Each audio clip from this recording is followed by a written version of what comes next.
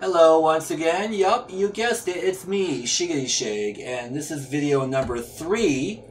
In a previous take I said number 2, but anyhow, it's number 3 of my Legacy Mac OS X boot up video series. I started a few videos back, and this is 10.2 Jaguar, of which the late Steve Jobs referred to it as Jaguar. I don't know why Jaguar, but that's what he called it.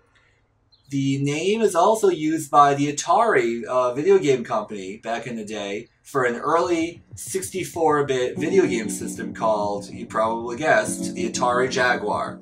Just funny how Jaguar is used throughout the 90s and early 2000s. Anyhow, yeah, you can already see that the boot up process is a bit different compared to 10.0 and 10.1. The whole spinny wheel thing started with 10.2, and there it goes, it's booting up.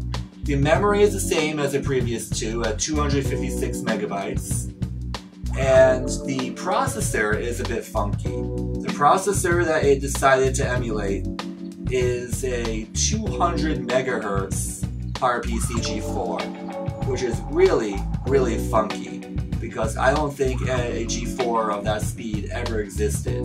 At least released, it wasn't released to the public, to the consumer. But yeah, as with all the videos I'm gonna do about this Mac, and you can see all that stuff very quickly. If you look quickly in the dock, you'll see some app differences, like iMovie is there, like I believe in the previous one as well. There is iChat, which started with this version. And yeah, thanks for watching. Like, comment, favorite, and subscribe for more Mac OS X stuff and just more stuff from me overall. And yeah, thanks again for watching, and have a great one, everyone.